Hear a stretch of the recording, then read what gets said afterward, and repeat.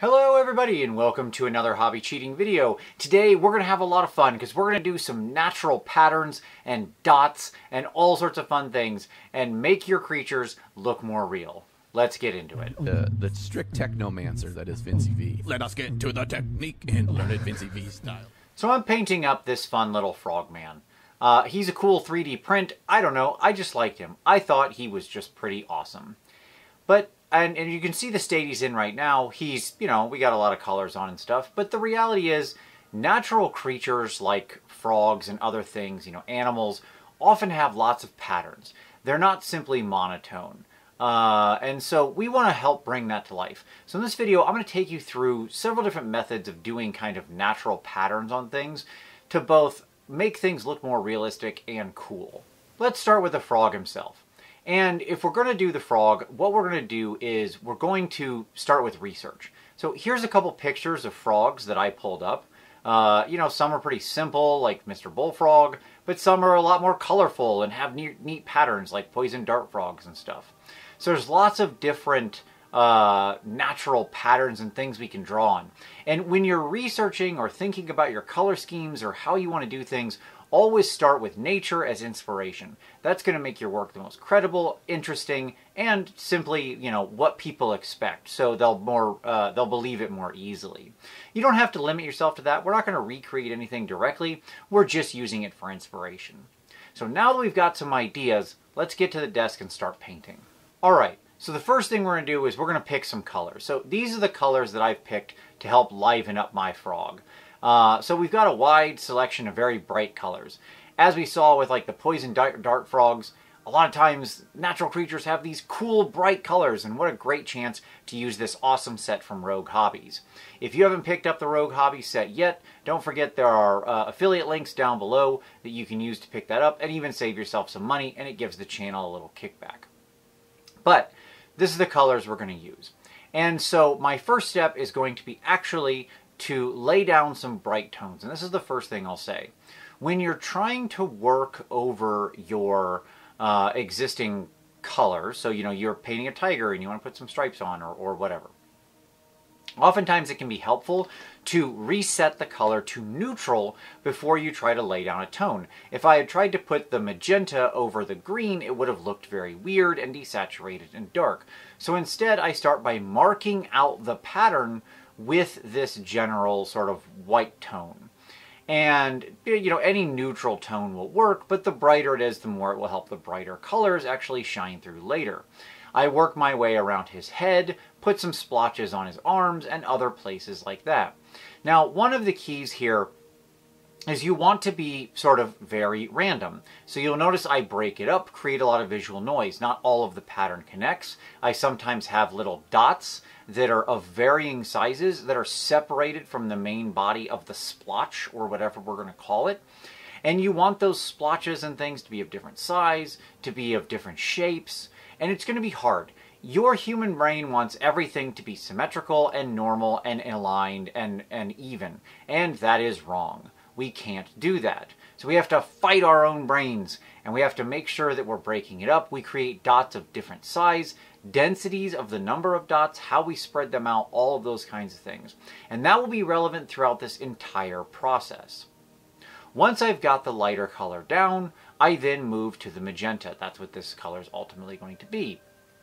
And I lay down some of the magenta, just basically painting over all of the white spots I did before. Now, one of the nice parts about this is that if you happen to extend the magenta a little farther than your original dot, or something like that, that's okay, because it will just create a little natural tonal variation in the dot and help our later highlighting with the steps we're about to do. But all I do is make sure that I get a nice even coat of that magenta over the white color that I laid down.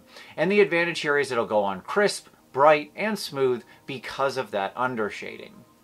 Once that's done, I then start mixing in a little bit of my original white to just create some highlights on the shape, which is the next thing I want to tell you.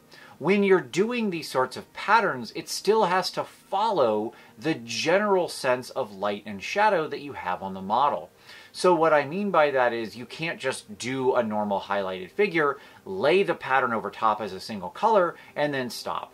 So you'll see how I'm building in the highlights onto the various raised areas and things that are more pronounced and more toward the light, so that way all of these little dots and things like that follow the same light patterns that the frog's skin that's underlying it does.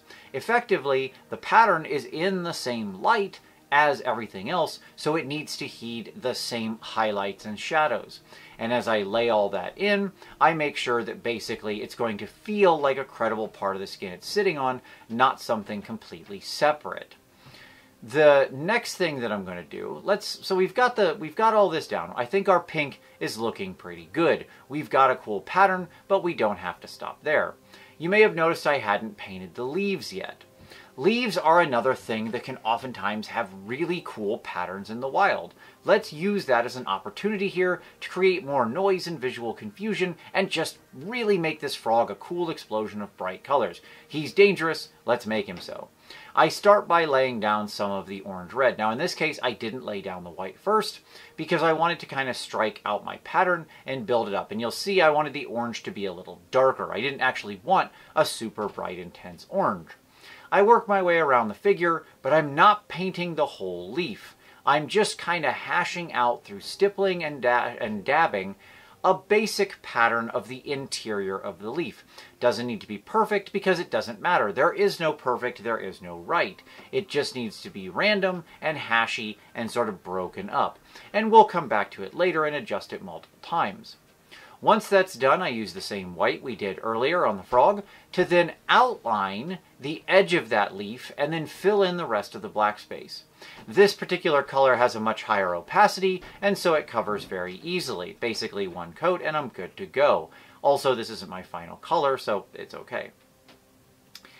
Once I've got sort of the white pattern hashed in, you'll notice I also kind of break it up here and there, having occasional dots of that travel up into the orange for the same reasons I did it on the pink. Remember, broken up shapes where you have little dots and dashes and things like that that are outside of the full normal pattern help make the entire thing more credible, more believable, because it creates more visual noise and confusion, and your brain just goes, yep, that looks right to me. Once that's done, I then go to the yellow, which is a very intense sort of yellow-green color, and just cover over all of my white. So this time we're going to go ahead and make it yellow to contrast brightly against the rest of that orange. Now, that's going to, do perfectly well for us, no problem. Like, once that yellow's in there, it's bright, but as I looked at it, I was like, you know what? It's a little too much. That's a little too much of that intense yellow. It's drawing away. We need to soften that. So the first thing I do is grab some just basically deep purple I had used earlier on the figure and make some lines in the leaves to both soften the orange, to capture the shadows of the deep recesses, but also to separate the individual leaves as they're kind of overlapping each other, and we want to reinstantiate our dark black lines. In this case, we're just using a soft purple to quote-unquote black line the differences.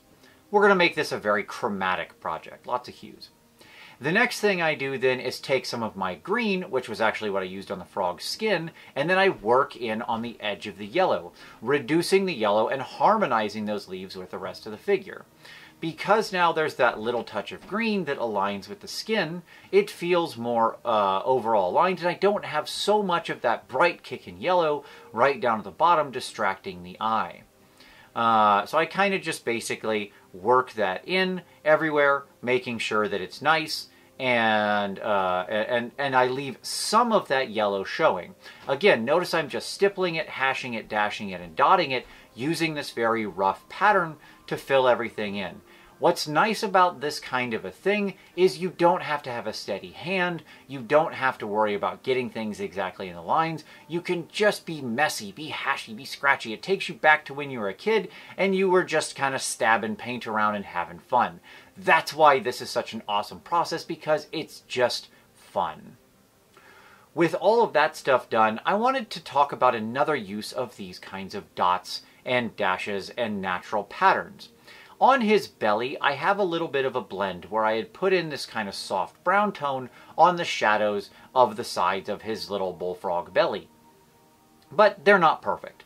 And, taking this, I want it to be a quick figure. I only spent about 2 hours on this guy total. So doing a quick blend, you know, it is what it is. You know it's not perfect, but it's good enough. However, we can hide it by putting in some dots on the actual blend. By using a natural pattern, and here I'm just going to use brown because I want it to be a little more neutral. I'm just using it to hide the belly blend. I just put in these dots. You know, notice I used lots of different sizes, distribution, like the size of the dots, their distance from each other, their positioning is random. And again, by getting those different sizes in there, it creates a lot of visual noise and confusion. I didn't fix the blend at all, and yet I covered some of it over, and now it's a lot harder to notice that the blend isn't perfect. And it makes the figure look a lot cooler, more credible, more visual interest. It's a win-win. Anytime you can use these kind of natural patterns, whether it be like you're doing a creature or even something like freckles on cheeks, it can really help hide a lot of the sins in your painting if you're not getting your blends exactly correct. The last step with this guy is just fixing a little bit of color distribution. I have a lot of orange down at the bottom, but not much up top, and I want this guy to be pretty chromatic. So I looked at the bullfrog's eyes, and they seem to have these sort of ovular irises in the center. So I filled those in off camera, and then I'm going to take that same orange from the leaf, and I go ahead and hide a little bit of it. Basically, I do the outline of his eyes in this orange tone, making sure that I'm moving a little bit of that orange up on the model and distributing these bright colors evenly. This is my sort of final note and warning. When you're working and using a lot of these bright, intense colors, you want to make sure that they're kind of evenly distributed around the model, or at least they're present in multiple places. In general, think of it like a circle or a triangle where you can have 3 or 4 places on the miniature where those colors exist that are more or less evenly distributed around the miniature. That's especially important when you're using very intense colors like reds and oranges, which tend to draw the eye very heavily. So you want to make sure that they're nice and distributed. That way the eye can keep moving and not to be stuck staring in one particular position. With that done, this guy's all set. So here's how he came out and looks right now. I think he's pretty fun, pretty cool little frog. Not bad for a 2-hour painting project. I needed a little palette cleanser. Sometimes it's fun to just sit down, spend a couple hours, and paint something really fun. I hope you enjoyed this. If you did, give it a like. Don't forget to subscribe. We have new videos here every Saturday. If you want to support the channel, as I mentioned, you can pick up awesome paint sets like this monument set from Rogue Hobbies down in the comments below. There's all sorts of affiliate links. None of them cost you any extra money. In fact, most of them will save you money, but it helps give a little kickback to the channel and supports an awesome company in the process. If you'd also like, we've got a Patreon focused on review and feedback and taking your next step on your hobby journey. We'd love to have you as part of the community. As always though, I thank you so much for watching this one, and we'll see you next time.